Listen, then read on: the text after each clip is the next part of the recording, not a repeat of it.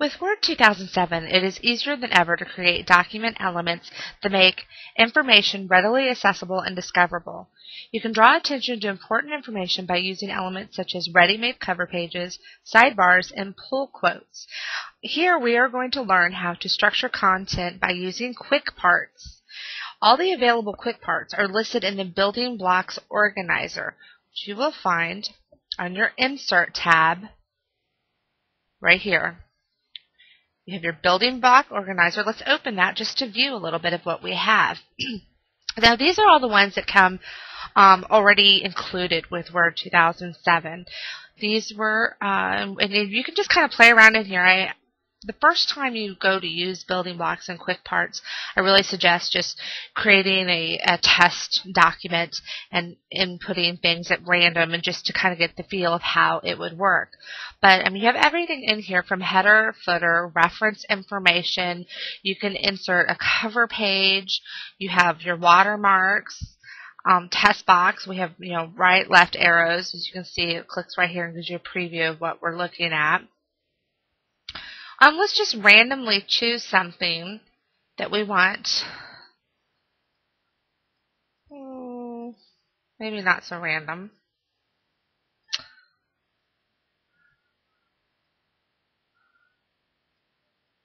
Those are footers there.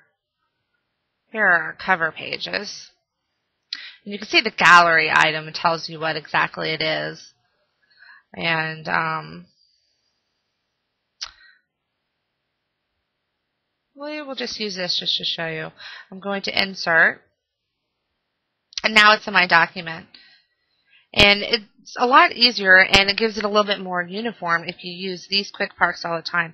Now, that's the really easy way to quickly jump in and start using the building blocks feature. Another feature is actually to save you time so that you're not always copying and pasting items that you use all the time in different documents. What we're going to do is look at, here we have our own cover page that we've created, and it could be we're about ready to do a big campaign and all of our information is going to use something to this effect. So I want to create my own quick part with this cover page. So I am going to go on my Home tab and I am going to select all, and then I'm going to go back over to the Insert tab and click on Quick Parts, and now I have the option to save the selection to my quick part gallery. So I can name it, and we will name it Business Report. It's in my quick parts, and I want to call it a cover page. Cover page for Business Report campaign.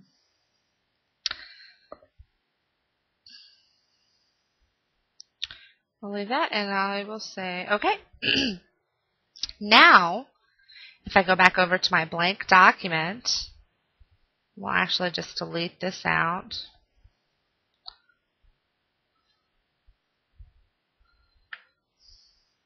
Delete.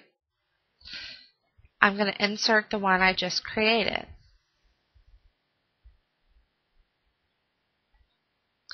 I go to cover page, and there's the one that I did. And you can see the built-in. Those are the cover page building blocks.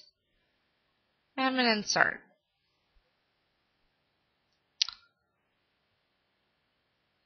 I'm going to adjust it a little bit.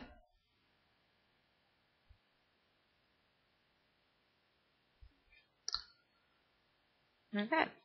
Another way to use this, really, and this is probably one of the ways that I would use it more often, but I just wanted to show you the other feature for you to know that images can be saved into your own quick parts as well.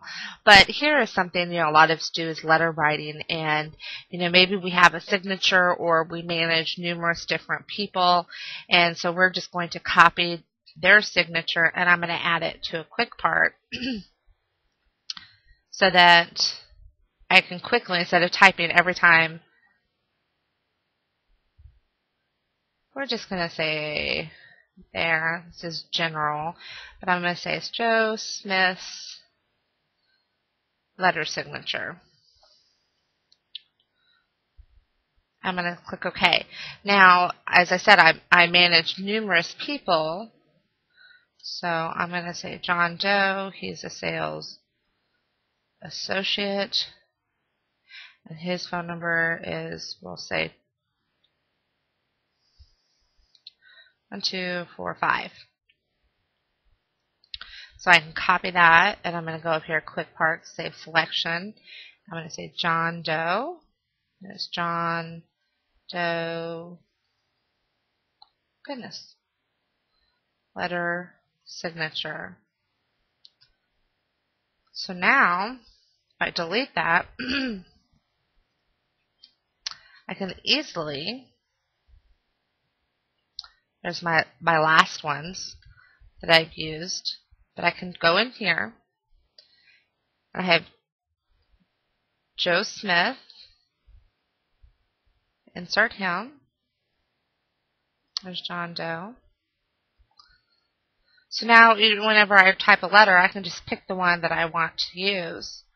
Maybe I have more, so I can readily put in a bunch of other ones in there too. And the same with here. Maybe this information, I start my letters the same way. I could easily quick part that, so I don't have to type this anymore. It can just be in there for me next time. I can just click and it drops it into the document. So I suggest you just opening a blank document and playing around with what's already available to you in the building blocks area.